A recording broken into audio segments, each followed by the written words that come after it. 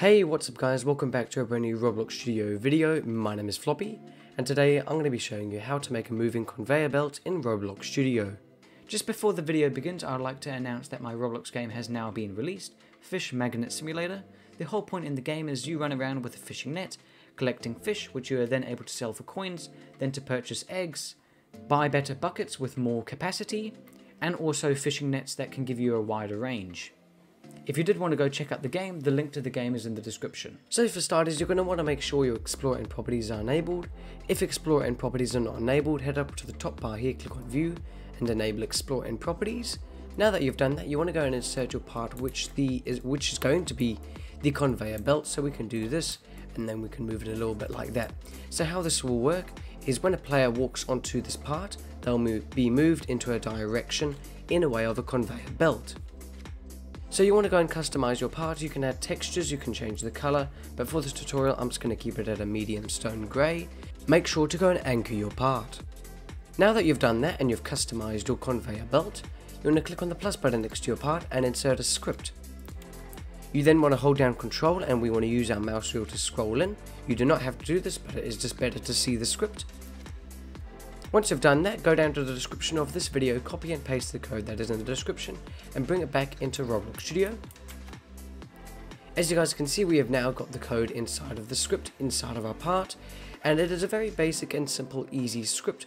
All we are doing, we're identifying on the conveyor speed, so this is the speed of the conveyor, and we can change this to however fast you want your conveyor to move.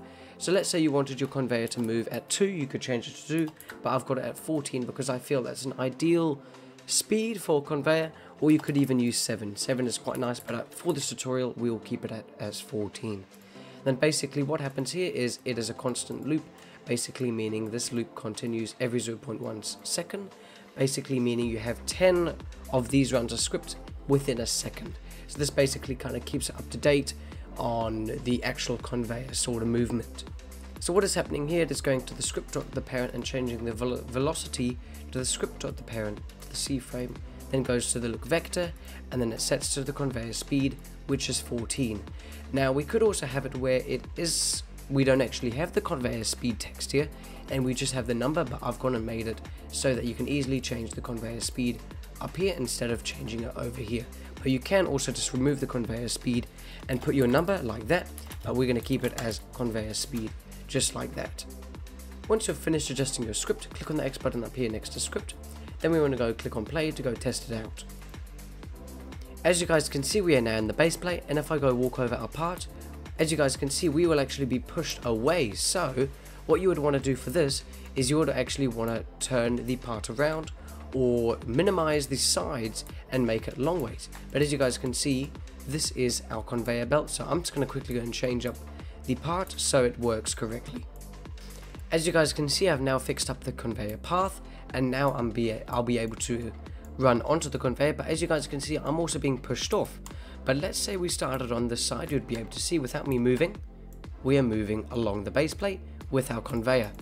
But if we had to go and make it a sort of a dropper system, if we moved our part here onto the conveyor belt, you'll be able to see that the part automatically moves using the conveyor belt. So let's say you had a dropper right over here, a dropper drops a part, and then the conveyor belt moves the part just like that. Same thing happens with the humanoid. If you guys are a little bit lost, you don't really know what you're doing, feel free to create a ticket in my Discord server and we will happily help you out. If you would like to see more Roblox Studio videos like these, make sure to consider subscribing to the channel, turning on the notification bell so you're notified every single time we upload a new video. But anyway, I hope you guys did enjoy today's video. If you did, please do consider subscribing to the channel, turning on the notification bell, and do consider liking the video. I'd really appreciate it. But anyway, have a lovely rest of your day, and I'll see everyone in the next video.